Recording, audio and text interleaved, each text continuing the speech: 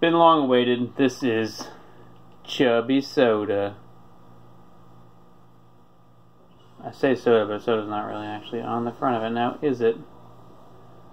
Made with real cane sugar. This is the Rock and Rolla Cola. So I think I have 7 different flavors of these. I'm not sure how many they make. They are 250 milliliter or 8.25 fluid ounce little bottles. I think they're called Chubby because they are these short little bottles. I think this is going to be the most normal of the flavors. Some of them are pretty out there. We'll start with this to see, you know, can they make a cola? Can they pull off something basic like that? So let's see. I believe this has it's in some way intended for children, so maybe it's like a more health conscious. I mean, I certainly hope it would be. Let's see. Everything is in English and Spanish. ChubbyKidsClub.com is the website. Okay. Okay. Okay. What else can I ascertain from this? This is a product of Trinidad and Tobago. I guess that's why it's also in Spanish. That's different. Chubby bottle design is a registered trademark of the company that makes this. Alright, I've read you enough dumb shit from the bottle. Now let's check out what the Chubby Rock and Rolla Cola is all about. I believe all of them are clear bottles. They are, most of them are red cap, but some of them aren't, but they are all clear plastic bottles, so I don't think I need to pour this into a glass.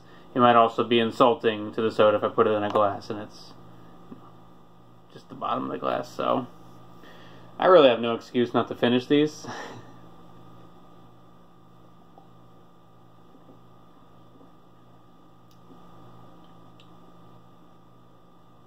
So this is carbonated. As a question, by the way.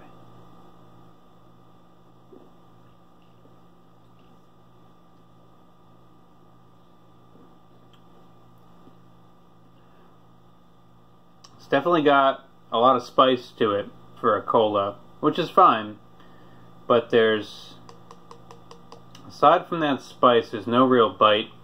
It's very fleeting. It tastes kind of flat, and you heard it when I opened it, but somehow it tastes flat already.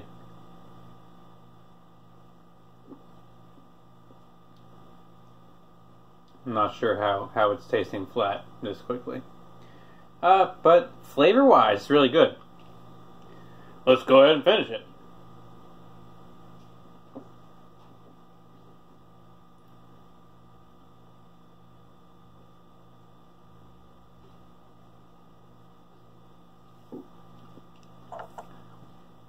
Yeah, if you were to drink the whole thing real quick, it's definitely got a bite to it. But aside from that, there's not really a lot of carbonation to it.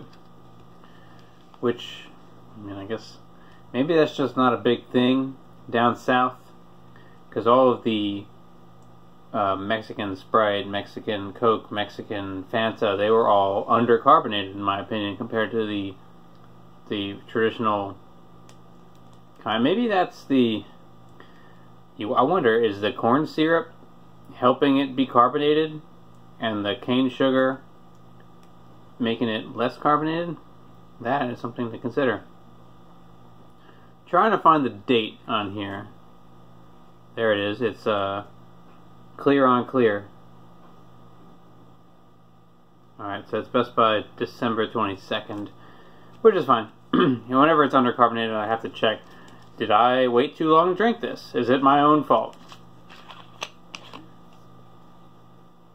So, I got 6 more of these. They are at one of the food stores near me, has a big cooler of them right at the self-checkout, and the other branch of that food store does not have any that I found. I found 7 flavors total in there, and then it was like a 3 for, I forget what they cost. They were cheap. They were really cheap. And I wind up with 2 extras. So hopefully I like them. That'll be... They're sitting down there. The rest are in the fridge getting cool. That is the Chubby Rock and Rolla Cola. What have I done with my life? I don't know. I'm considering this the soda that I'm reviewing. Thank you for watching. Let me know what the most recent crazy soda you've had is. What you've had is.